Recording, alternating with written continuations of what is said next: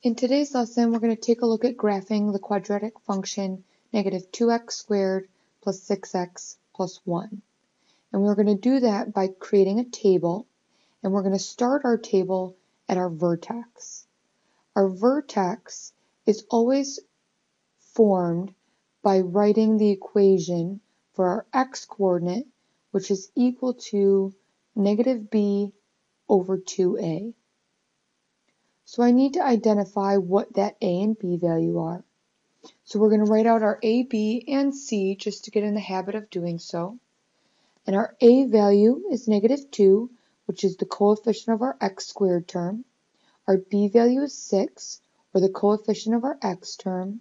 And our c value is 1, or the constant.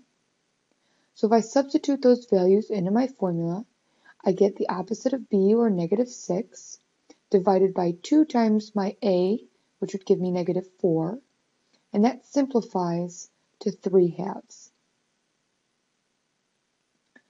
So I'm going to plug 3/2 in the center of my table, because 3/2 represents that axis of symmetry that cuts my parabola perfectly in half. So if that's my starting value, and I increase from there consistently, and do the same values below, I'll create that symmetry. So I'm going to choose, in this case, since I was given 3/2, I'm going to choose to have my increments increase by 1/2. You can choose any value, so your neighbor or your best friend might have a different table than you would have, but you should still end up with the exact same graph. So I'm going to choose to increase by 1/2, up from 3/2, which would give me 2, and then 2.5.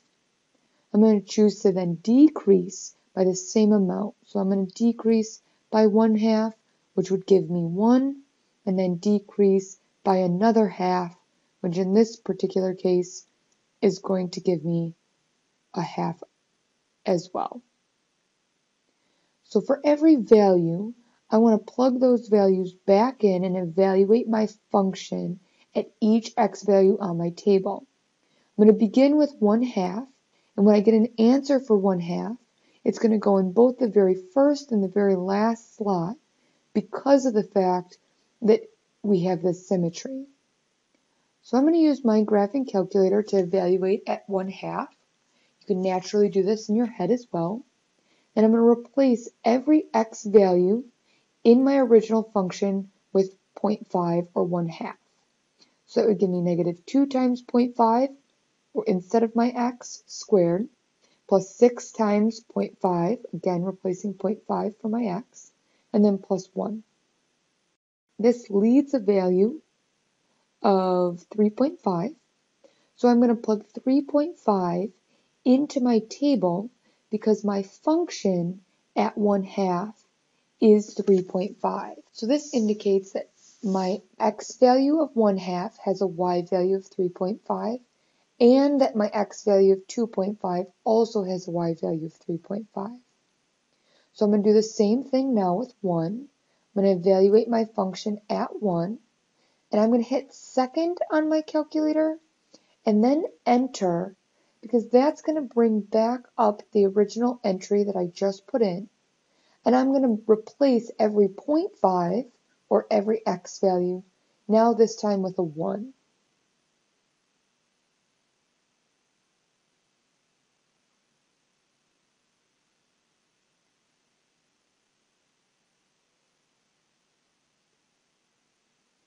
So negative 2 times 1 squared plus 6 times 1 plus 1 gives me 5.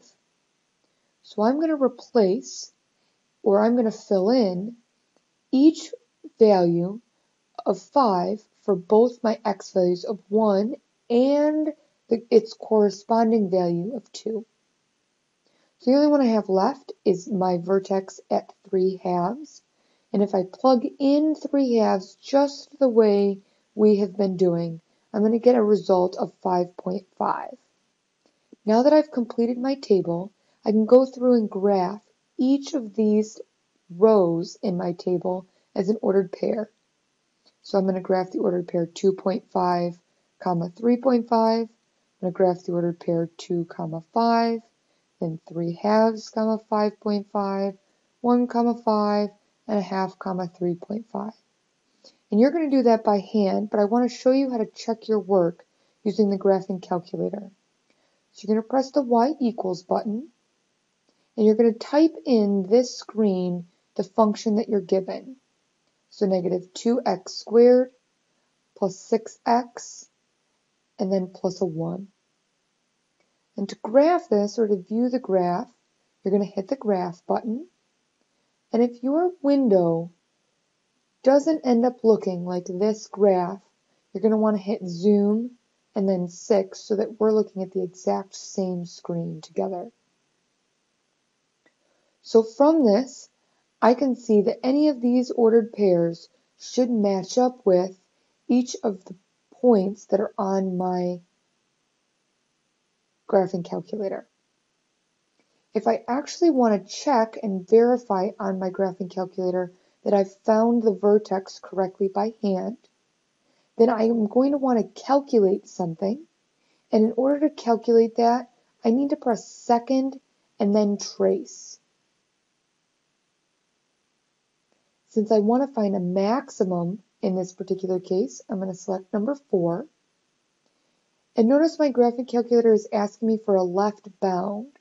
Where my cursor is right now, that's where my vertex is, or my maximum. The cursor on the graphing calculator is actually asking me to be somewhere to the left. So long as I'm anywhere to the left of my computer cursor, I can hit enter. Now notice it's asking me for a right bound. That means I want to arrow to the right so that I get to any place that's actually to the right of my vertex and hit enter. And then lastly, I want to arrow back so that my cursor is blinking where I think my vertex is located. And hit enter for a third time. This gives me my maximum, or my vertex. 1.49999 is the same as 1.5, or 3 halves. And then the y value corresponds to my y value of 5.5. So I can use this to always verify that I have gotten the correct vertex when I'm doing my homework. The last thing that I want to do is take a look at my domain and range. I know that for any quadratic function, my domain is always going to be from negative infinity to infinity.